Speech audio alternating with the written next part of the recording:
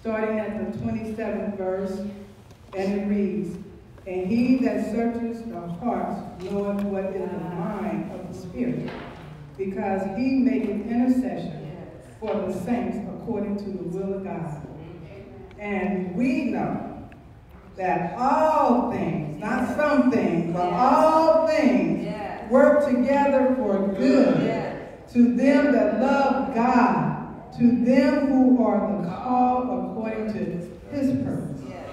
For whom he did foreknow, he also did predestinate to be formed to the image of his Son, that he might be the firstborn among many brethren. Moreover, whom he did predestinate, them he also called. And whom he called, them he also justified. And whom he justified, them he also glorified. What shall we then say to these things? If God be for us, who can be against us? Hallelujah. He that spared not his own Son, but delivered him up for us all, how shall he not with him also freely give us all things? Who shall lay anything to the charge of God's elect? It is God that justifies. Who is he that condemneth? It is Christ that died, yea, rather, that is risen again, who is even at the right hand of God, who also maketh intercession for us. Who shall separate us from the love of Christ? Shall tribulation, or distress, or persecution, or famine, or nakedness, or peril, or sword? Who shall separate us from the love of God? Amen. Hallelujah. Our message for today is we know. We know.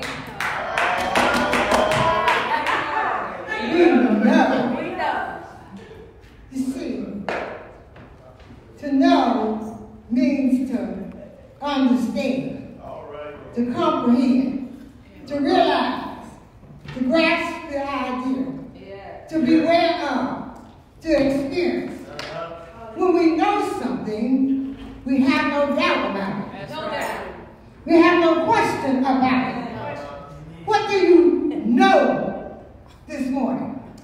See, I knew who my mother was. I didn't have to guess. If anybody would ask me, I could tell you. The question is, today, do you know? Hallelujah. In a world filled with uncertainty and doubt, it is good to know some things for sure. God has given us a wonderful book called the Bible, which has as its theme, things worth knowing. The Lord has given us his written word. John says, "These things have I written unto you, that believe on the name of the Son of God, that you may know." Oh, look at somebody and tell them, do they know? Hallelujah. God has given us his written revelation. He has given us in the pages of the Bible the assurance that we can know we are his and that we belong to him. So our confidence rests upon the truth of the written word of God. We know that we know that we know. Oh, y'all ain't excited. See, I'm excited because I know, hallelujah, that God loves me. I know that all things work together for good for those who love him and who have been called according to his purpose. I'm not guessing about it. You see, the reason we moan and groan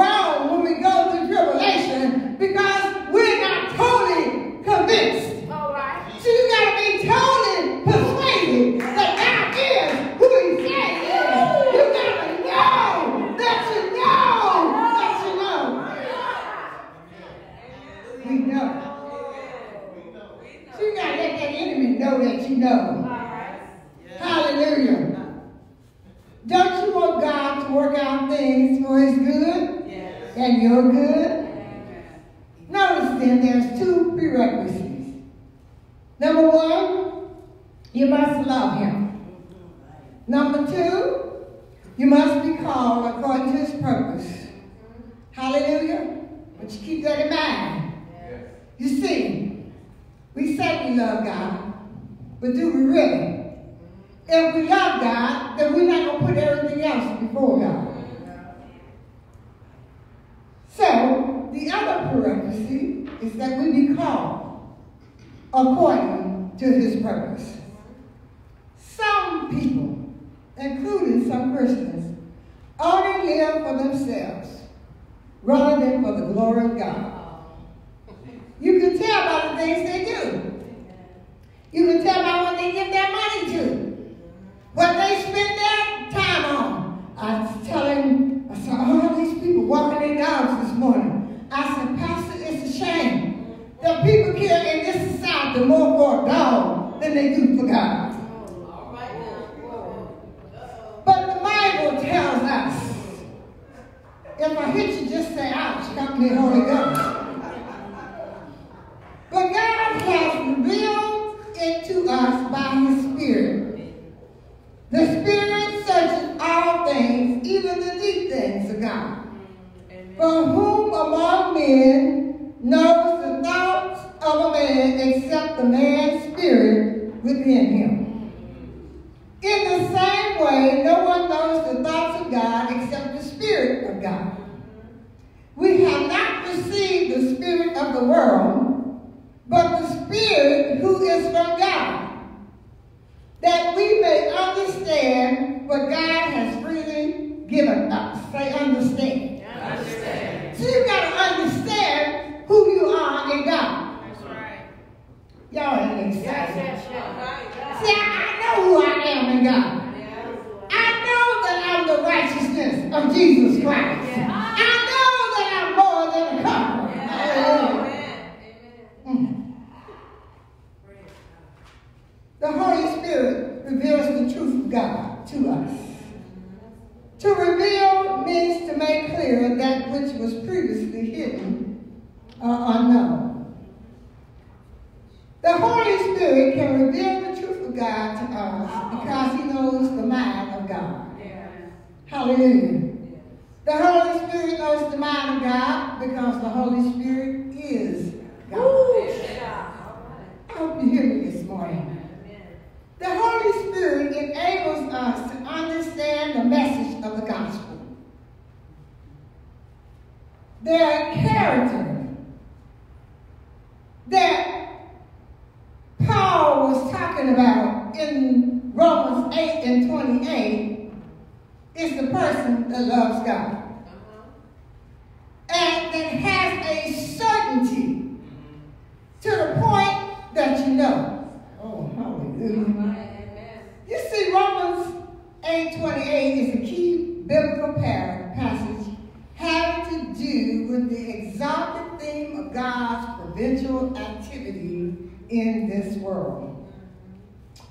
Accordingly, he has worked in the events of history to effect the ultimate realization of his divine purpose.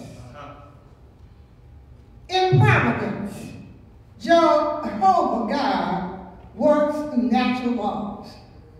This stands in contrast to the extraordinary manifestation of the Lord via miracles. A miracle suspends natural law in a given circumstance, but providential activity utilizes natural law. In other words, God is at work. However, in either instance, a simple illustration can reveal to us the difference.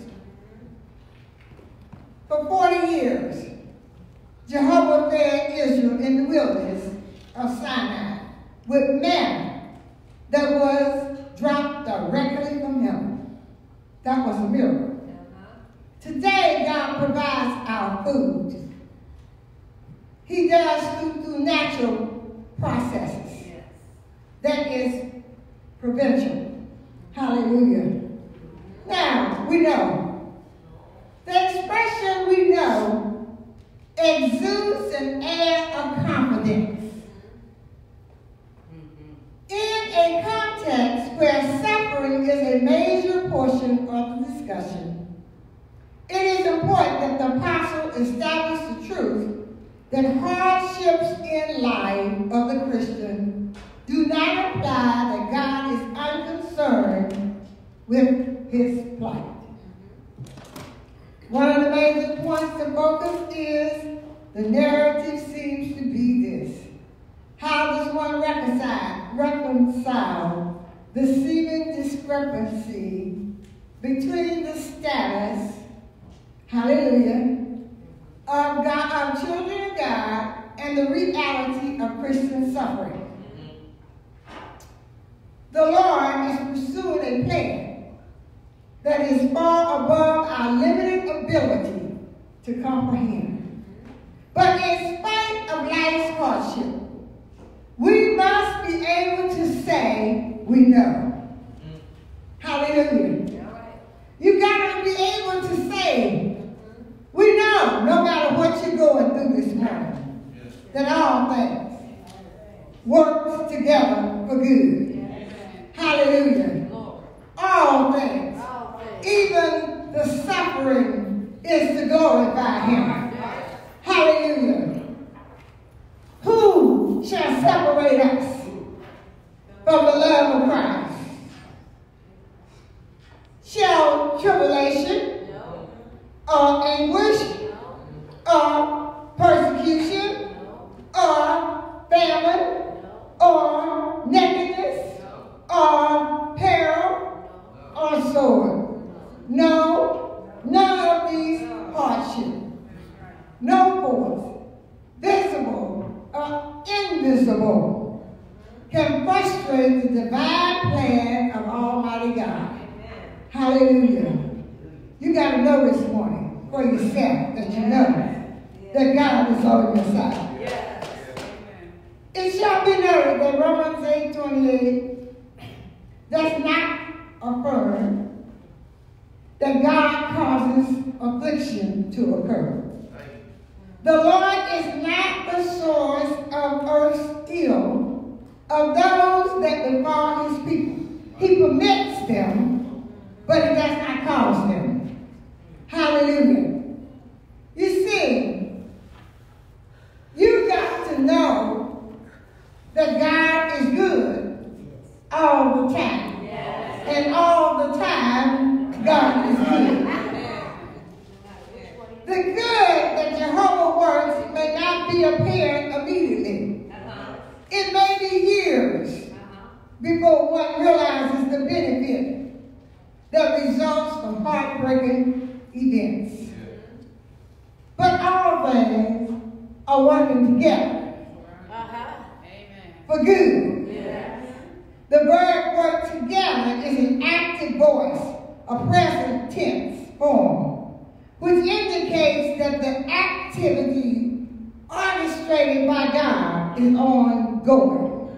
Hallelujah. For good.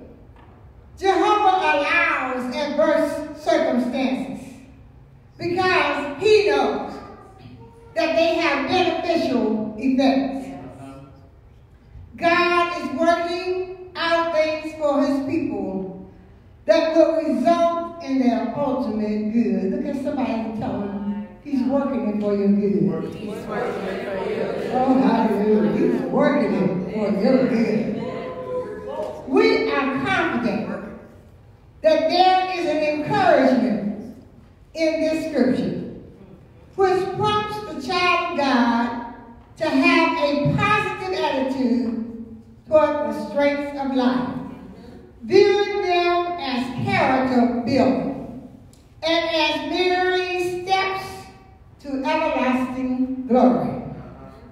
It is at this point we must remind ourselves again that God is not responsible for any of those evils that befell the Apostle Paul. God did not cause the riot in Jerusalem. God did not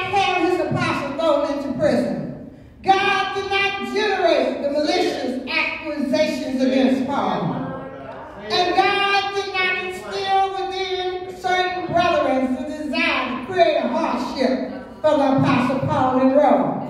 Yet somehow the Lord was able to work all these things together so they accomplished the progress of the gospel. You see, this morning I want to challenge you to look beyond your problem and see the glory of God. Hallelujah. In spite of the fact that seemingly many adverse elements have conspired to deter Paul's ministry, these events did not frustrate the divine plan of God for him to dispense the gospel. Hallelujah. Rather, they actually facilitated the growth of the Christian movement. They worked not for evil, but for good. Amen. I don't know what you're going through this morning, but I want to tell you, God is working it for good. Amen. You may ask, how is God working good by means of the heartaches and the disappointments that's in my life? He's working good in helping to build his character in you. Count it all joy, brethren, when you fall into manifold temptations, knowing that the proving of your faith worketh patience, and that patience have its perfect work, that you may be perfect and entire, lacking in nothing. James 1:2-4. I want to tell you this morning, God does us good by allowing us to glorify him. You see, some of us don't even pray until trouble comes. We don't desire to see his face. Oh, that touched my heart this morning. Because as I was praying this morning, I said, God, if you just show up and show your face this morning, everything will be all right. Hallelujah. For those who love him. Hallelujah. You see, it's not for everybody, but it's for those who love God. He speaks to the issue of those who love God and are called according to his purpose. Hallelujah. Actually, to use a figure of speech, these are two sides of the same coin. Considering the human side of the equation, the promise of this passage is to those who love God.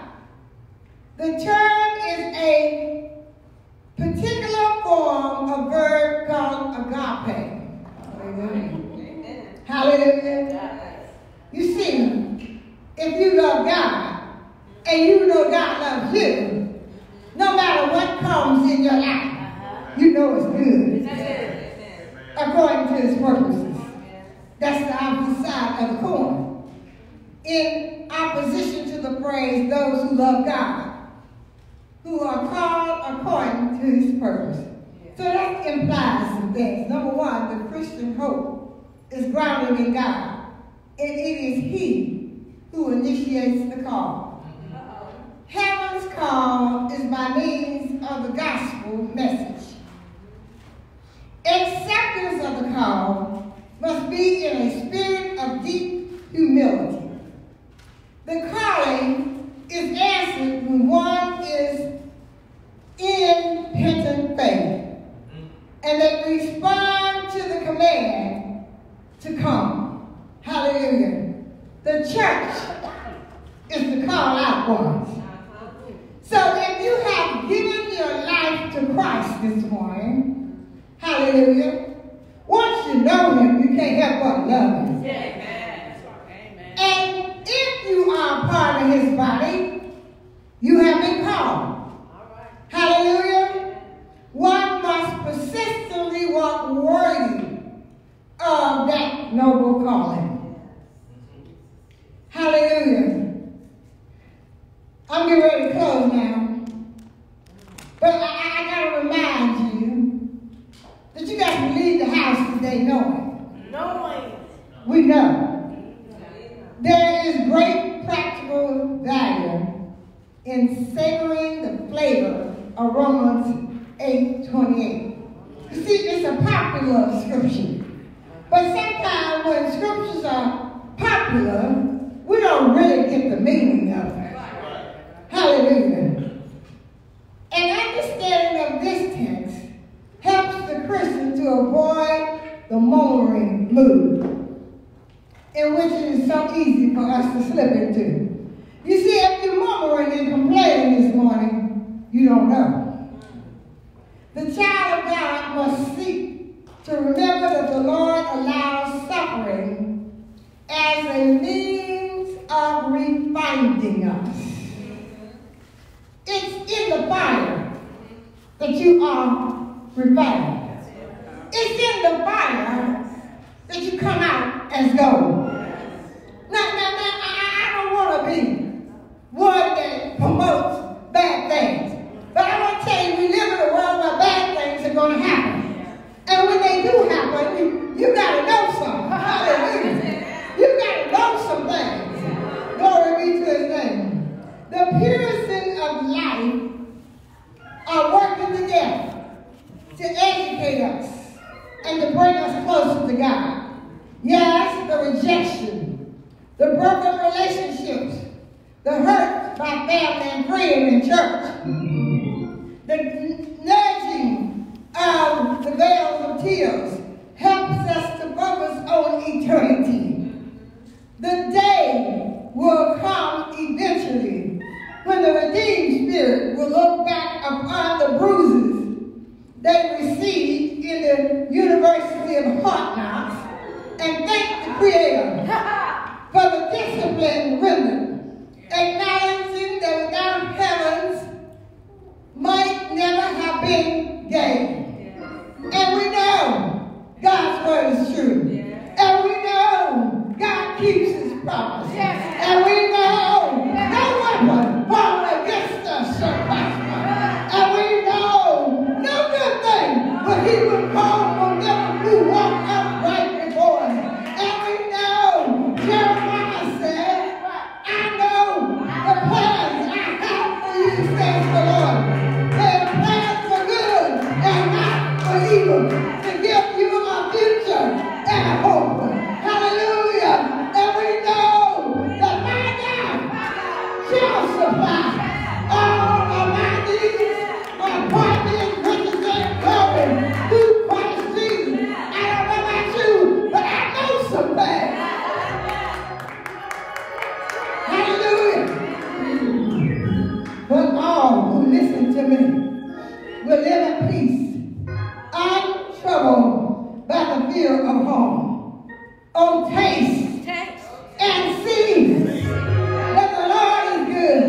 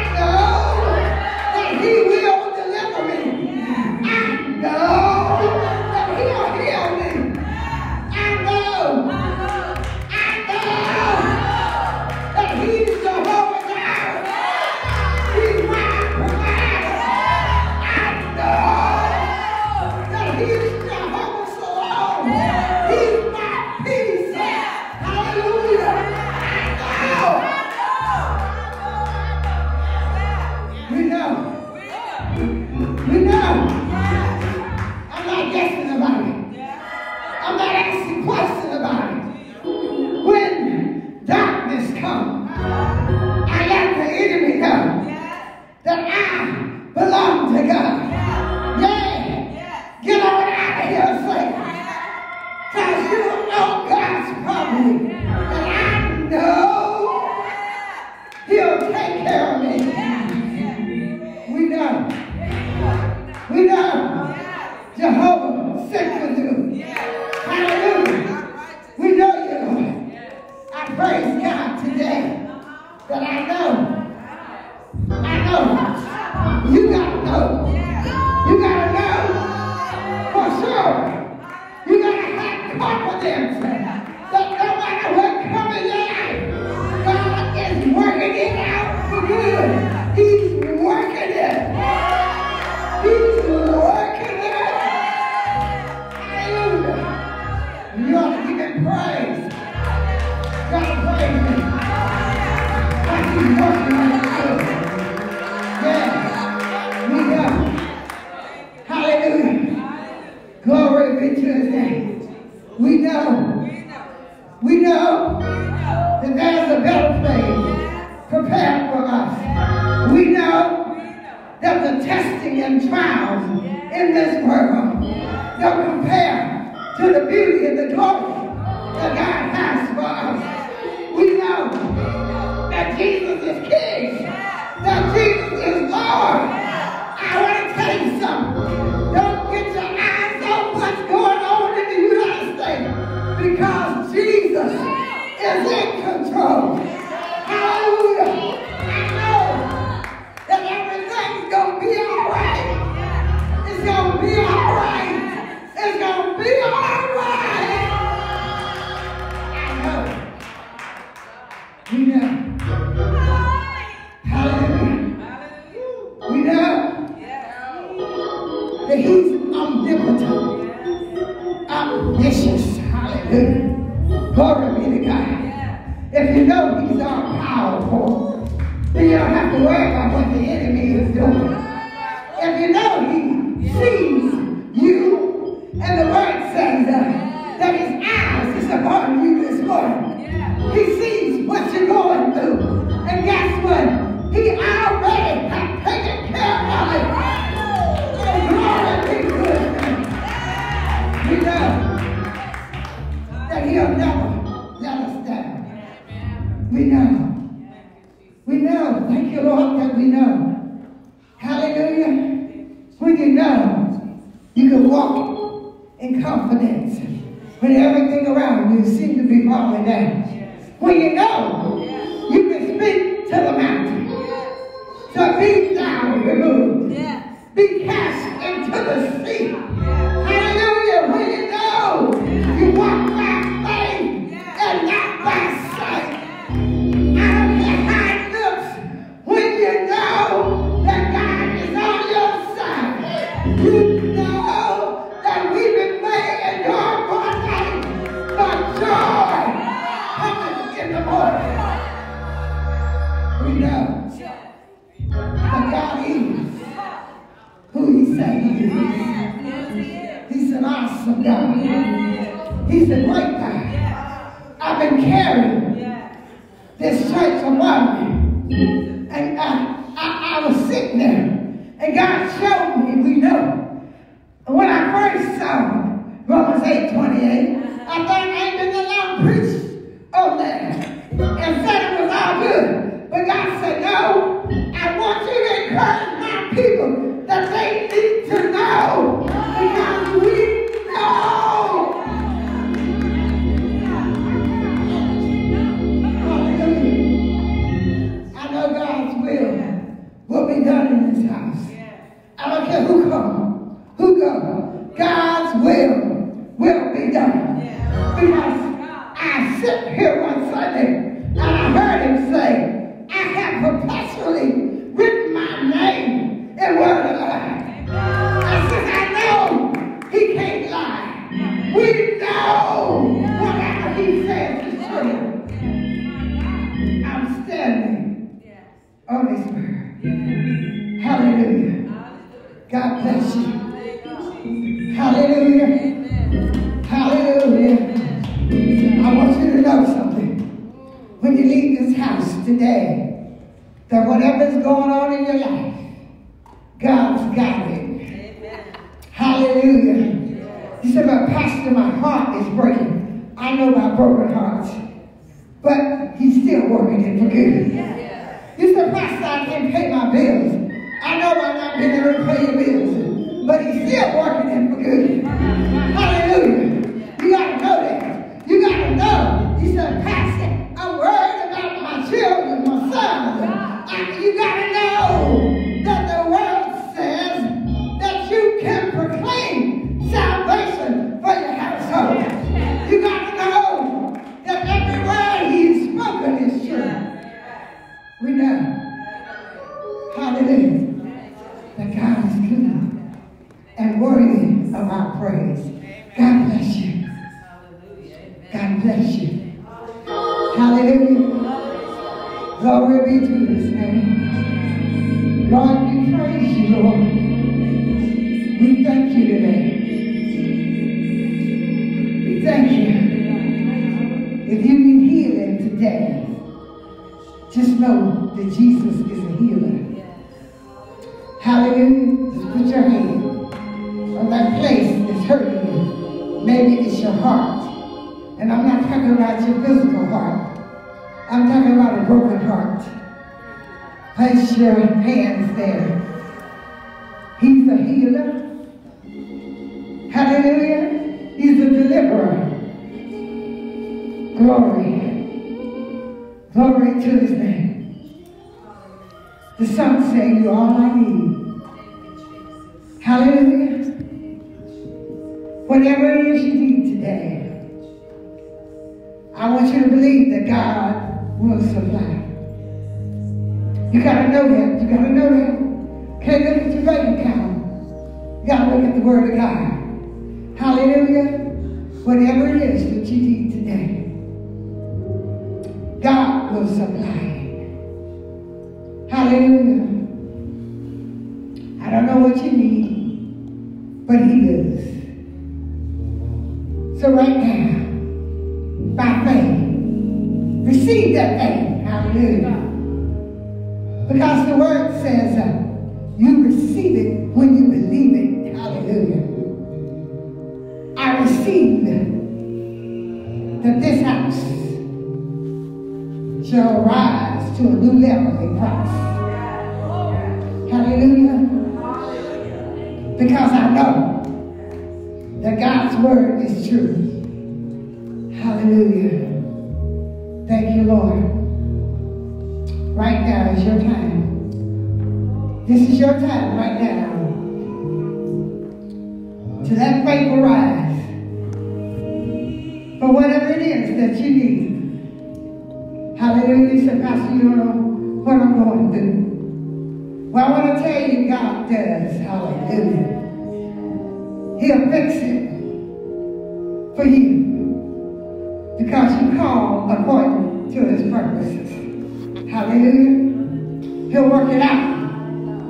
I just hear the Lord say, stop struggling and trust me. Rest in my word. I don't know who that works for, but that works for somebody. You've been struggling because you see things that you feel is not the way they should be. But I hear God saying today, struggle no more. I keep my word. Hallelujah. I heard the Lord saying that some of you have been waiting for an answer to your prayer. He wants me to tell you that delay is not never. Hallelujah. I'm talking to somebody today. Delay is not never. It means you got to wait till he puts things in proper order. You got to wait for his time. Hallelujah. Whatever you need today, God wants to provide it. We know he gives his word. In Jesus' mighty name. Hallelujah.